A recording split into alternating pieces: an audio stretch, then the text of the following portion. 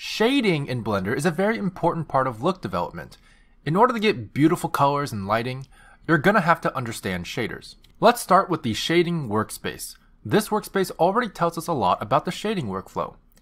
To start off, the workspace automatically brings us into Look Dev mode in the viewport, a mode that approximates lighting with an environment texture to give the user a general idea of what their shader will look like without fully rendering it. The shader editor will display whatever shader nodes you have for the material of the object you have selected. You will notice that by default, if you select your default cube, there is already a basic shader node set up for you on your default cube's current material. Changing the values on this node setup should affect how your object looks in the 3D viewport above. To change which materials you are editing, simply go here to the slot number dropdown. This is synced to your material list in the Materials tab in the Properties editor. Simply select a different material slot in the list to change the material you are editing in the shader editor. You can also replace the material in the current slot with an existing material using the material dropdown to the right of it. If you only have one material here, you can actually add more materials by pressing the plus icon. You can then either select an existing material through this drop-down menu, or click New to create a brand new material. Another way to create new materials is by duplicating existing materials. To do that, you can press the New Material button, which looks like a stack of papers. Besides materials, the world also has a shader that affects the scene. To edit the world shader, simply change this drop-down menu from Object to World. The File Explorer here can be used at any time to navigate your hard drive for images and textures. To bring an image into your scene, simply left-click drag the file from the Explorer into any one of the 3 adjacent editors.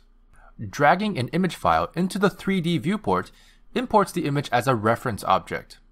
Dragging the image file into the shader editor will automatically add it as an image texture node. And dragging it into the image editor will display it for easy reference, annotation, and basic editing. One important thing about the shading workflow is the different render engines. If you go into the Render tab in the Properties editor, you'll notice there is a Render Engine drop-down menu. Under this menu, you'll find Eevee, Cycles, and Workbench. These are Blender's 3 different kinds of render engines, and they will affect how your shaders will look at render. Eevee is Blender's real-time render engine. It is extremely powerful and can render physically based shaders in real time, similar to a game engine. However, Cycles is a powerful render engine that, while slower, has slightly more accurate lighting when compared to Eevee.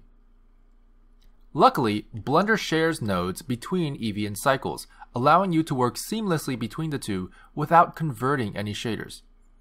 That being said, keep in mind that the lighting will still be slightly different. Workbench is Blender's preview render engine. Let's say you're working on an animation and you want to quickly render a preview animation instead of calculating all of the lighting and shaders.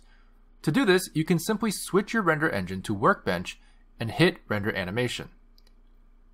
There is another way to do a preview render, which is to render your viewport, regardless of your render engine selected. You can simply go to View, Viewport Render. These options will render your viewport exactly as you see it. Now, some of you may notice that the viewport render output and the Workbench render output look very similar. This is because Workbench is the same engine that drives Solid View.